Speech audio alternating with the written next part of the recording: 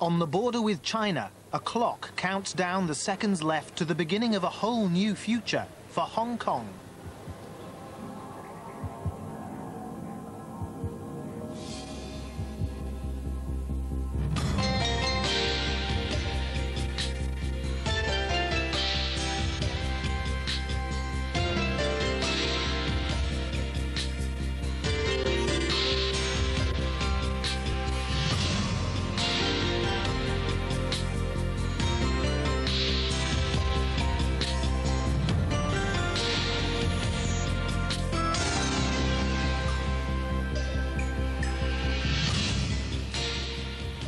Welcome to a spectacular view of Hong Kong, the city on everyone's lips, a city gearing up for the most important date in its history. Yes, on July 1st, 1997, 156 years of British rule comes to an end as Hong Kong once again becomes a part of China. So, where better to be on the eve of the next chapter in Hong Kong's history? It's the gateway to the East, the hub of Asia, and to keep it that way, they're undertaking the most ambitious construction project of all time. Chek Lap Kok, Hong Kong's new airport. It's where Eastern wisdom is meeting Western science head-on. Hong Kong scientists are putting traditional Chinese remedies under the microscope to sort out what's myth and what's medicine. And it's where making money is everything, so it's no surprise that someone would want to turn rubbish into diamonds. It's more of a surprise that they can. But first, we're on our way to the biggest building site on the planet. Down there is Chek Lap Kok, soon to be the world's largest airport. And it's all the more remarkable and controversial because to build it, they've demolished an entire island.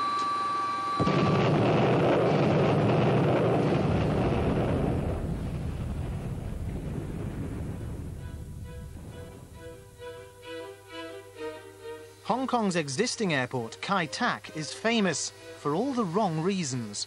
It's completely overstretched and pilots need special training to land there. This is the hairiest approach in the world. Pilots fly so low over the urban area of Kowloon that they can almost read the fake designer labels on the T-shirts drying on the washing lines. But in all this, where do you find space for a new airport? What Hong Kong has no shortage of is tiny mountainous islands, but they're hardly ideal for building airports on. So they chose the uninhabited island of Chek Lap Kok and blew the top off.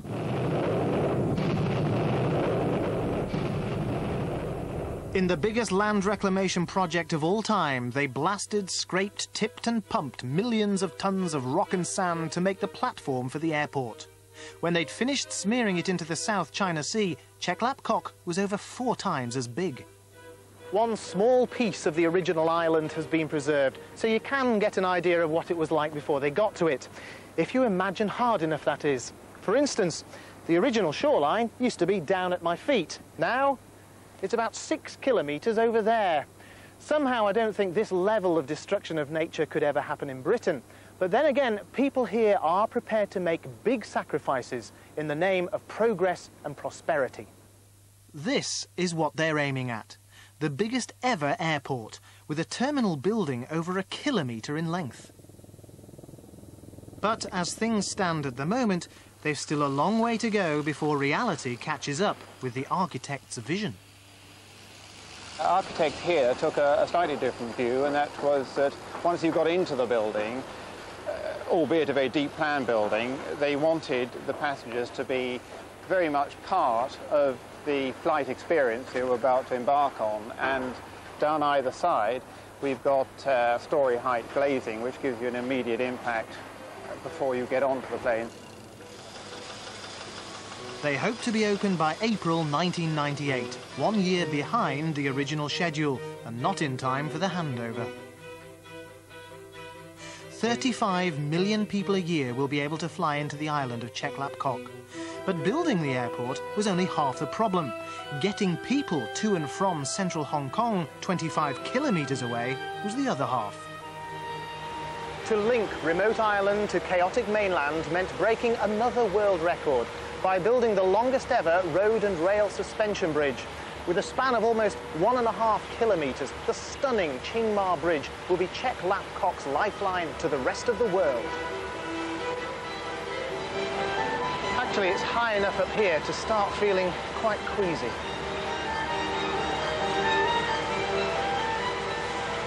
There is no doubt that the whole airport project is a stupendous engineering achievement. But you know, there's more at stake here than just megabucks. It's no secret that a reclamation project this big will have a massive impact on the environment. Now, pollution will certainly increase as the flow of the bay is stifled. But one of the most contentious issues of this airport is that it's going to become the death sentence for a whole community of dolphins. Before work began in 1989, the water to the west of Hong Kong was home to the Chinese white dolphin. Numbers were estimated to be as high as 400.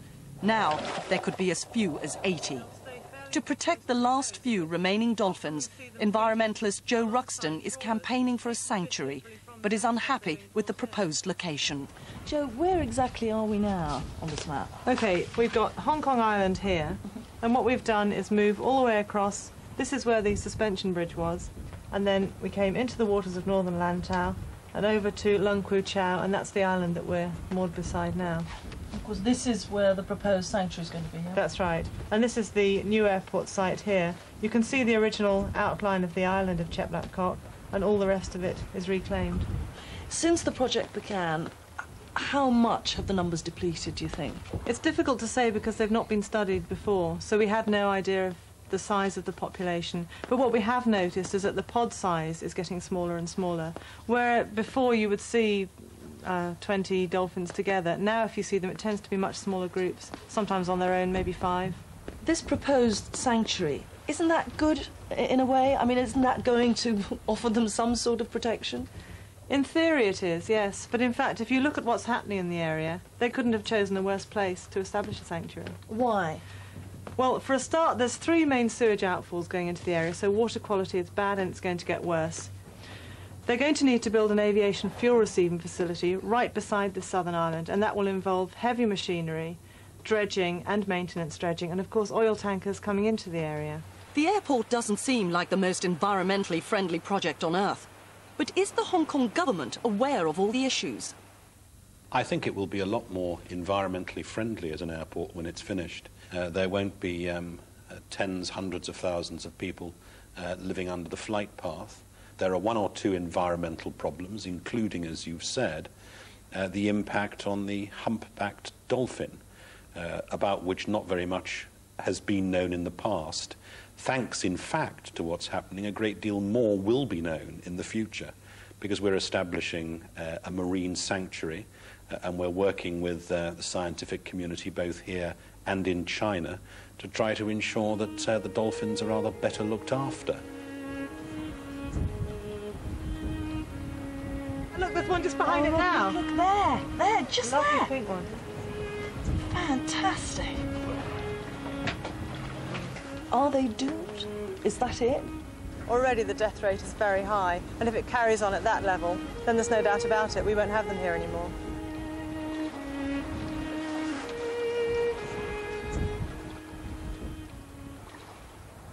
In fact, Chek Lap Kok Airport is just the beginning. Hong Kong has many more long-term plans to continue turning stretches of ocean into tarmac.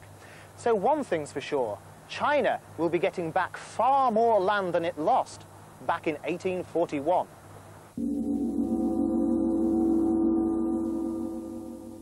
When you can't be where the action is, don't deprive yourself of some of the fun. With the Royal Hong Kong Jockey Club's new wireless betting system, you can have a flutter wherever you are, right up to the very last second.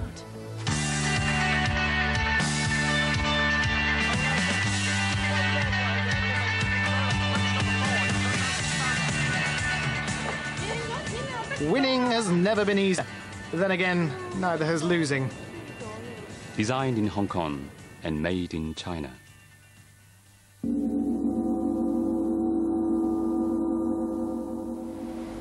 Who are your Tongan? This morning, what color your sputum? I didn't look, really. I don't... The remarkable thing about Hong Kong is that while the 41 hospitals here dispense modern medical care, just down the road, the traditional Chinese doctors continue to do brisk business with remedies that have changed little for thousands of years. But terrapin shell for skin allergies? Seahorses for tonsillitis and bringing your cholesterol level down? and gecko for impotence. Now, you'd be forgiven for thinking this is all a lot of old cobblers. And you wouldn't be alone, because a lot of scientists are also dismissive about all this. But come 1997, the Chinese want to make this huge body of folk medicine an integral part of healthcare here. Hong Kong scientists are putting it to the test in Chinese medicine's biggest shake-up for 4,000 years. The last 5,000 tigers in the world are being killed. All because some men believe that eating tiger penis will give them its legendary sexual prowess. Perhaps they, too, can make love for a full 15 seconds. Please, destroy the myth, not the tiger. Despite its popularity, there is no scientific evidence to support the medicinal use of tiger parts. But what about other medicines? Well, ginseng is the most widely used of all of them. But Professor David Kwon thinks that here, too, popular wisdom has got it all wrong. There's been a lot of claims made about Chinese medicine. And some are fantasies, and some are facts. Ginseng has been claimed to have anti-aging effect. It's been claimed to be good for hypertension and also good for diabetes. And it's up to us to find out which are the facts, which are the fantasies. Millions of pounds of ginseng is sold in Hong Kong every year. Traditionally, it's taken in soup. There are two main types of ginseng. One is North American ginseng, and the other is Oriental ginseng. And North American ginseng is far more expensive than the Oriental ginseng. In Hong Kong, people believe both types help heart disease, but Professor Kwon's experiments showed otherwise. He examined the effect of ginseng on tiny blood vessels taken from rats. The expensive North American ginseng caused a slight contraction in the vessels. However, the Oriental ginseng caused the vessels to dilate dramatically, indicating opposite health effects. People generally assume that the more expensive one must be better, but it's not necessarily the case. In North American ginseng, even though it's very expensive, that might not be good for the heart, while the Korean ginseng is cheaper, may be better for the heart diseases. This insight into just one herb took Dr. Kwon several years. How can science tackle all 5,000 different ingredients in the ancient literature? It's a phenomenal task. But at Hong Kong's Chinese Medicinal Research Center, they've collected thousands of ingredients from human placenta to urine sediment. And one by one, they're putting the claims of traditional medicine under scientific scrutiny. People are using it, and they're happy with it, but there's rarely to scientific support or documentation or proof to tell us why and how it works. And here we have to bring in scientific methods, new technology, new instruments to help document the value of Chinese medicine. Already they've some interesting findings. In Chinese medicine, it's thought that rhino horn relieves fever. Their work on confiscated samples has shown that indeed it does. But the good news, for the rhino at least, is that cattle horn works just as well. And preliminary evidence shows that a root called trichosanthin has a role in the treatment of AIDS, where Western medicine is still desperate for answers. Information like this will indicate how much traditional remedies can offer Western medicine in the future. But already, one doctor is bringing the two together. Dr. Xu treats his cancer patients with conventional chemotherapy.